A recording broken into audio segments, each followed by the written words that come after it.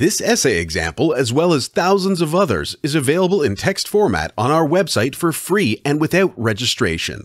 Simply Google Ivy Panda Free Essays. The Cinderella Story. Summary of the story. The Cinderella story is a children's story about a girl whose mother died, and her father remarried a proud and ill-tempered woman. The woman had 2 daughters of the girl's age who were as ill-tempered as their mother. After remarrying her father, her stepmother always gave the girl hard chores, but she never complained. On finishing her chores, she would warm herself in one of the corners of the chimney, and thus her sisters called her Cinderella.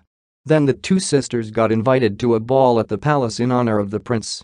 They left her behind. As she wept for being left behind, her godmother came and magically showed her how to go to the palace. She also dressed Cinderella magnificently. After reaching the palace, the prince invited her to the next ball in which Cinderella lost her glass slipper. The prince vowed to marry the girl who could wear the slipper, and it emerged that Cinderella was the only one. She was thus married by the prince. Characters. The characters in this story include the main character, Cinderella, whose mother dies, and she is left with her father. Cinderella is depicted as a good girl. The next character is Cinderella's stepmother, depicted as ill-tempered. She has 2 daughters who are shown as proud and as ill-tempered as their mother. There is also Cinderella's godmother, who is shown as a good woman. Others include Lord High Chamberlain, heralds, 6 mice, a rat and 6 lizards. The mice, rat and lizards were used magically by Cinderella's godmother to escort Cinderella to the palace. Theme. The theme of the story is the importance of human values. Cinderella is very good to her stepmother even after mistreatment. She is also good to her stepsisters, even when they despise her. Her goodness pays off when, in the end, she is the only one who can marry the prince. She is adored for that, and her stepsisters apologize to her. The stepsisters would like to marry the prince, but they miss the chance. This story, therefore, highlights the importance of good temperament and human values. Plot. The story begins with the birth of Cinderella, which is followed by the death of her mother.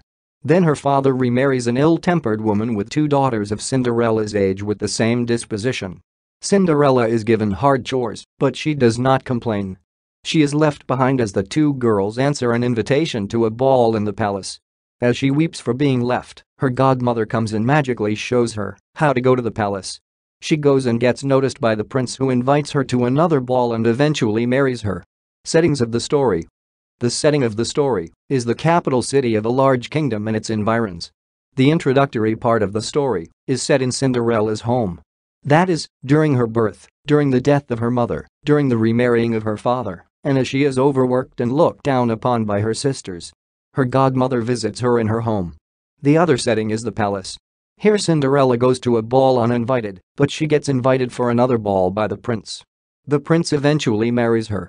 This essay on the Cinderella story was written and submitted by your fellow student.